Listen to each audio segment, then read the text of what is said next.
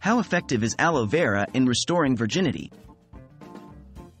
Hello and welcome. Today, we'll delve into a topic that has been surrounded by myths and misinformation. We're talking about the claims that suggest aloe vera can restore virginity.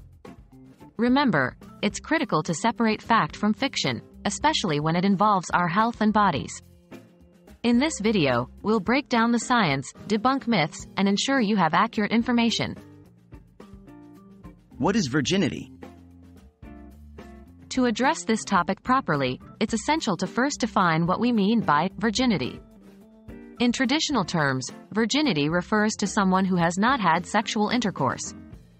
It is important to note that it's a cultural and personal concept rather than a medical or physical one. There's no medical procedure or natural remedy that can restore virginity.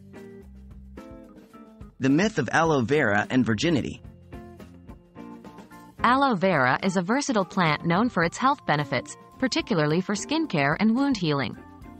However, some myths suggest that aloe vera can be used to tighten the vagina and thereby restore virginity. These claims are not backed by scientific evidence. Can anything restore virginity?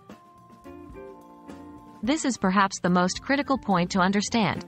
Virginity is not a physical or medical condition that can be lost and restored. It's a social, personal, and cultural construct.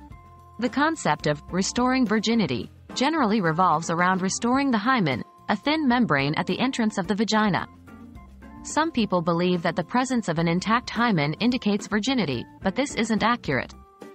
Many activities, like physical exercise, tampon use, or medical examinations, can cause the hymen to stretch or tear, irrespective of sexual activity.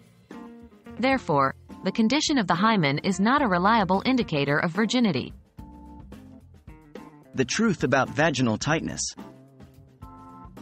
The belief that aloe vera can restore virginity likely stems from its purported effects on vaginal tightness. It's important to understand that vaginal tightness can vary and is influenced by factors like age, childbirth, and hormones, among others. There are legitimate ways to enhance vaginal muscle tone, such as Kegel exercises, but the use of aloe vera or any other plant or product won't result in a restored virginity.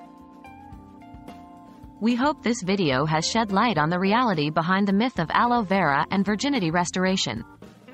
It's crucial to base our understanding on scientifically accurate information rather than misconceptions. Remember, virginity is a personal concept and is not determined by the physical state of your body. As always, prioritize your health and well-being over societal or cultural misconceptions. Stay healthy and informed.